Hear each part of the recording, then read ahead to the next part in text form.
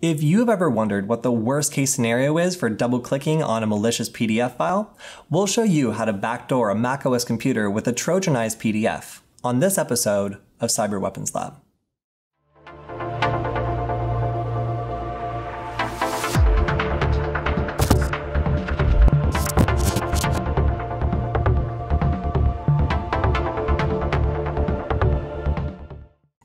Everyone has probably heard the advice that you shouldn't open files that are suspicious, especially PDF files from the internet.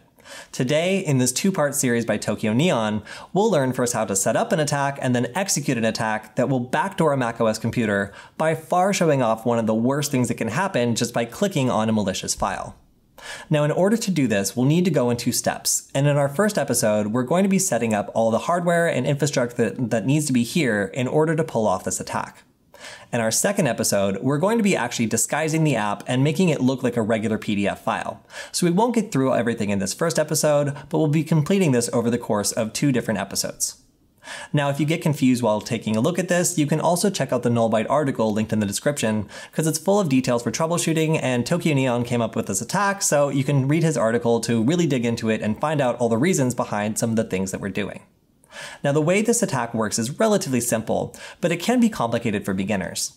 What we're essentially going to do is create a Trojanized AppleScript app, which is a way of basically scripting different applications to run, and we're going to disguise it to make it look like a PDF, even though it's actually an application. Now, when the user is tricked into running this, it's going to do 2 things. First, it's going to download a legitimate PDF and open it to make it look like that's the only thing that it's doing, when in fact, it's also downloading a second script and executing it in the background, allowing the attacker to establish a backdoor connection. Now, in order for this to work, we need to have at least 2 computers, a macOS computer and a Linux computer, to act as the attacker and the victim, and also so we can use the script editor on the macOS computer in order to design part of this attack. Once you have both systems set up and ready to go, then we can begin. Hey Bytes, in 2019, YouTube started enforcing a ban on instructional hacking, and as a result, we started getting warnings and even a strike on some of our content. Now, in order to make sure we didn't get taken off YouTube entirely, we had to move some of the more problematic videos over to the Null Byte website. Now, I understand this is a little bit annoying, but you can still access the content by checking out the link below and in the description. Thanks for understanding. There we go. As you can see, the agent has checked in. This computer has silently gone ahead and connected to our attacker computer, and now we can even interact with this, start taking screenshots, and do all sorts of other stuff.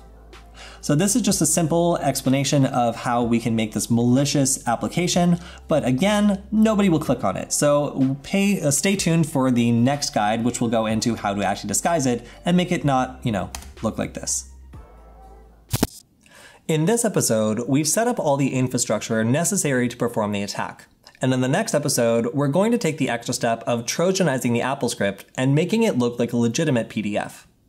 Now, of course, we could actually go ahead and run this as is, and if we wanted to hardcode our attack within the original Trojanized file, we could go ahead and do that. Now, the reason that Tokyo Neon go ahead and split this up is so that if anybody maybe had a firewall or antivirus, we don't want to include any code that might be flagged as malicious inside the original payload. And instead, we're going to be downloading and executing it when we run this attack later. Now, if you get confused, you can check out the Null Byte article linked in the description, because this attack is by Tokyo Neon and it's super cool, but a little bit complicated for beginners, so you can find more details there. That's all we have for this episode of Cyber Weapons Lab. Make sure to like, comment, and subscribe. And if you have any ideas for future episodes, send me a message on Twitter, because I'd love to hear from you. We'll see you next time.